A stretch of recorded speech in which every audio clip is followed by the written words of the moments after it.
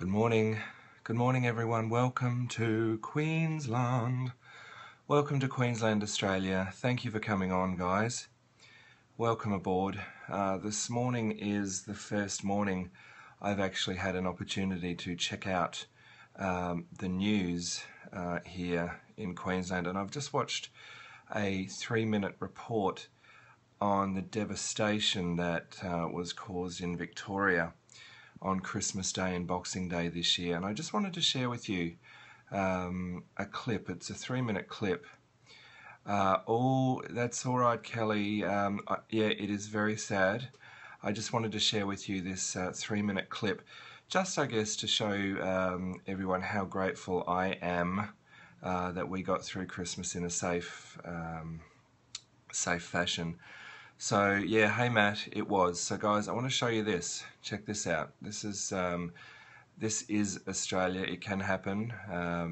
Good morning, Vin.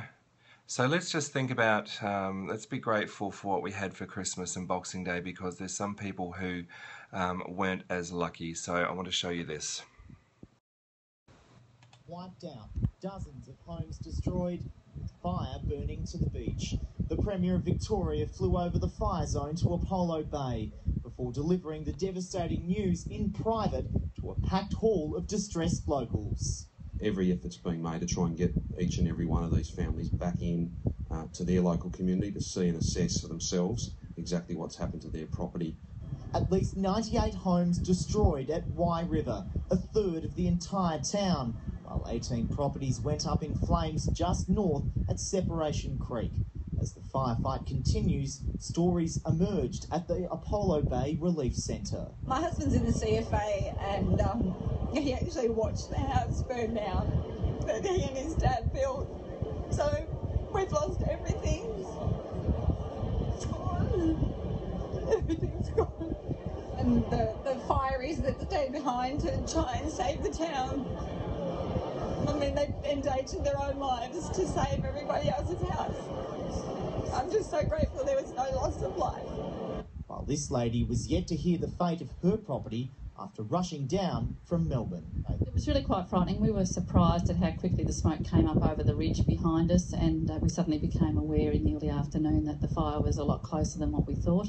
We had the impression that it was Wye River and staying away from Lorne, but we were warned that there was a likelihood of a wind change and that would make a difference, so we just left in the car. We didn't pack, we just decided just to go straight away. Burning through thousands of hectares of steep and unforgiving terrain, crews on the ground were supported by teams in the air. Canadian-born Peter Neely is leading a large team of specialised pilots and spotters. They spent hours in the air above Wye River and Separation Creek as a bushfire raged through rough terrain and into the direct path of homes.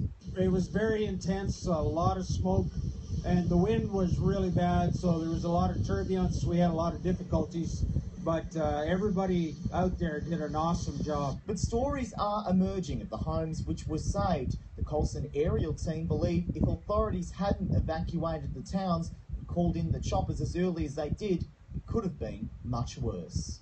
Here on the Surf Coast, these two Colson choppers have been working in tandem with other aerial appliances, including the so-called Elvis, the Ericsson air crane. The crews have been answering the call in Australia for a number of years, even coming to the fore on Black Saturday. The bushfires forced evacuations of popular Surf Coast towns. Within 14 hours, the town of Lorne reopened, locals driving back after fleeing Christmas lunch.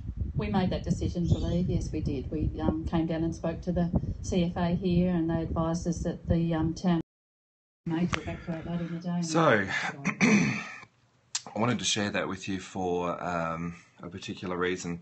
I guess that come Christmas time there's a lot of fun, a lot of energy, a lot of happiness that happens, but there are people that don't necessarily get to enjoy Christmases the way they should do. Here in Australia, you've seen that devastating bushfires that have gone through Victoria. So from my point of view, I'm very grateful for the Christmas that I had.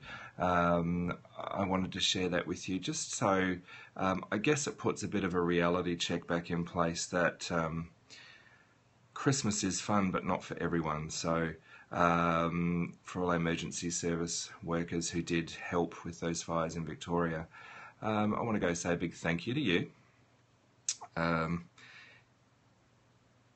Yeah, absolutely devastating. Alright guys, I'll catch you later. I just wanted to share that with you for no other reason than just to say these things can happen.